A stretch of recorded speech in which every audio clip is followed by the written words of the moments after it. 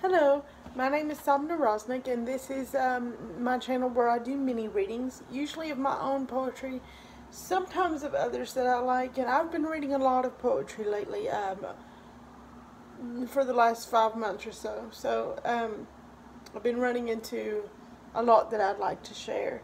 I'd like to share one from this book, an anthology of Chicago poetry, City of the Big Shoulders. It's copyrighted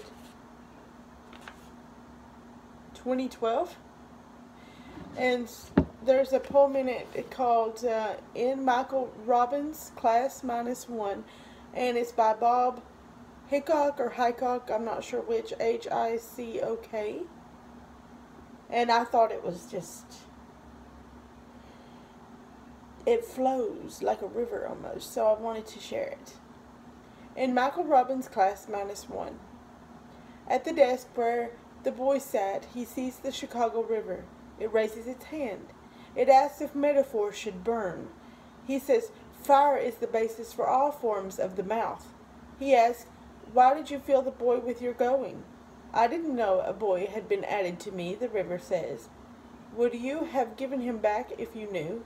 I think so, the river says. I have so many boys in me, I've worn out stroking eyes looking up at the day. Have you written a poem for us? He asks the river. And the river reads its poem. And the other students tell the river it sounds like a poem the boy would have written. That they smell the boy's cigarettes in the poem. They feel his teeth, biting the page. And the river asks, did this boy dream of horses? Because I suddenly dream of horses. I suddenly dream. They're in a circle, and the river says, I've never understood round things. Why would leaving come back to itself? And a girl makes a kiss with her mouth and leans it against the river, and the kiss flows away, but the river wants it back. The river makes sounds to go after the kiss, and they all make sounds for the river to carry to the boy, and the river promises to never surrender the boy's shape to the ocean. So, there it is. Lovely anthology, this. Full of local color for Chicago. Not really, not mostly profound stuff, but lots of local color. Although, this one I thought was profound, pretty much. So I wanted to share it with you.